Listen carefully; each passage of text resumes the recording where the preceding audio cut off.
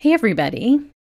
In today's video, I'm going to show you some fun, spooky paper glaze projects inspired by my friend Erica. I'm starting with 2 die cuts of this fabulous jack-o'-lantern creepy die and a few colors of paper glaze, and I have all my spatulas out today, even though I'm not using them. I don't know what I was thinking. But I am using multiple colors, so if you're doing that, you will want to have more than one spatula. Now, Erica showed this technique with this exact same die cut, and I loved it so much, I wanted to add one little thing to it. She's really pretty fearless about mixing her paper glazes and making fun mixed media projects.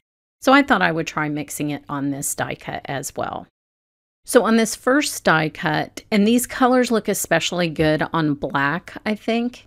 That's what she had done, so I wanted to try that as well, especially if you're doing sort of a spooky nighttime scene. So against the black, this super bright and happy lime green, and one of the several blues that are in the paper glaze line. I happen to love this one. I will mix these two together. Now, often when you open a jar of paper glaze, there's enough on the little lid for you to get started with. The sort of streaky, irregular way that Erica did it, I thought was so spooky and fun, so that's what I'm doing. You're not looking for perfection in this technique. Next, I will grab a little bit of this blue, and I like to get it on the back of the spatula. I always forget and put it on the front, but on the back, it's easier to spread in these little streaks. So I'll streak it around on top of the green, next to the green, just sort of covering most of that black cardstock. Don't worry if you don't get it all covered. And I know this looks like a hot mess right now, but trust me and trust Erica, this is going to look fabulous.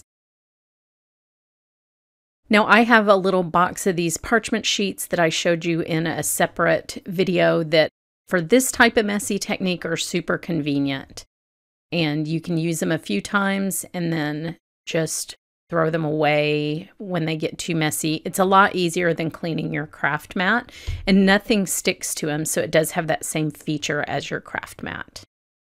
Now, to maximize the life of any type of product like this, go ahead and put a little bit of cling wrap on before you put the lid on, and that will help them keep from drying out.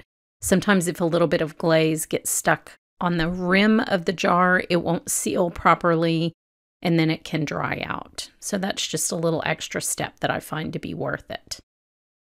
So I will move that over to dry, and like I said, since it's parchment, it won't stick, so I love these little sheets. Next, I will use just a little bit of gold. This is going to be sort of more of a moonlit scene, so I'm just going to very lightly apply some gold paper glaze onto this just to give it the effect of sort of moonlight in my spooky little scene.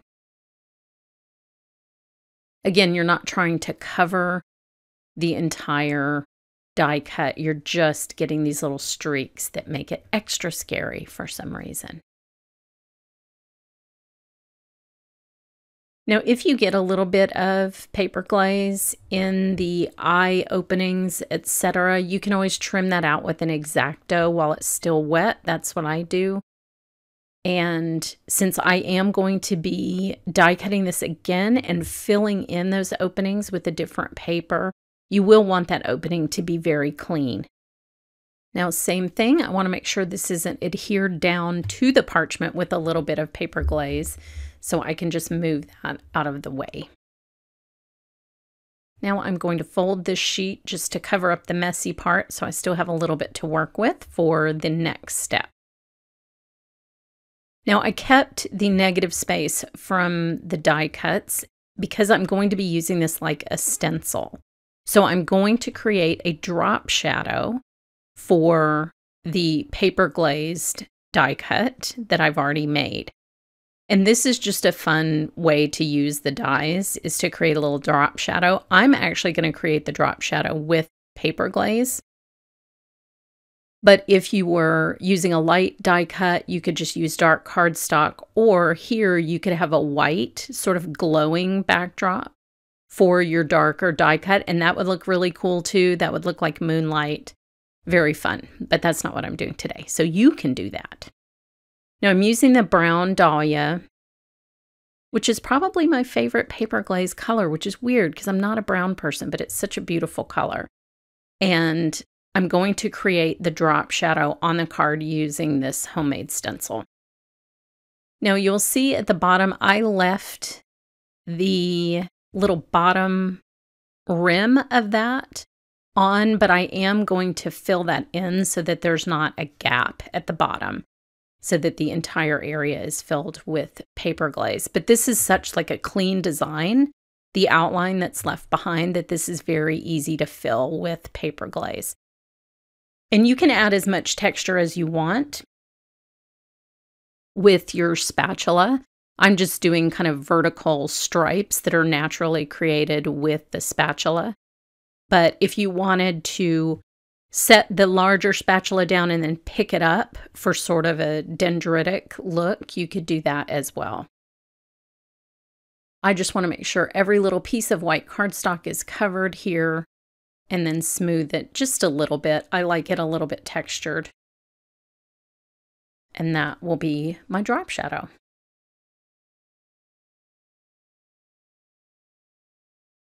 Now you don't want to let this sit for too long because it will glue that top piece of paper to the bottom. But look at that marvelous little silhouette. This is also a fun way just to do a silhouette on your card, is to do it with paper glaze. But let me show you how that is going to look when it's dry. It's just going to create a little shadow in the background. Very fun. Now I'm folding this again, and I'm going to move the die cut over, and I'm going to fill in that bottom part of the drop shadow. This is very easy to do. I'm just going to slap some paper glaze on it. So I want the ground to go all the way down, so I'll just grab a little bit more and smooth that on that little gap at the bottom. Again, this is going to be underneath the die cut, so don't worry if the texture doesn't perfectly match the rest of it. It really doesn't matter. You're not going to see it in the end. You'll just see the edges peeking out.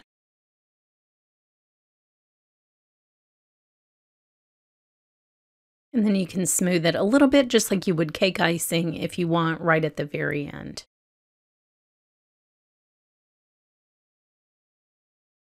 Now I do like to go along the edge of the card with the edge of the spatula just to clean that up so that that card bottom is super even and straight. So here's how I finished the first card. I die cut a second image out of gold glitter paper and paper pieced that into the eyes so they're sort of glowing. And then I ink blended some rays of light coming down behind it and then offset it a bit on the drop shadow. And then this is the black piece that just had the gold paper glaze on it. And I put that on an ink smushed background from one of the Dare to Get Dirty challenges, and it's very fun and spooky. So head over to my blog for more information, and thanks so much for watching.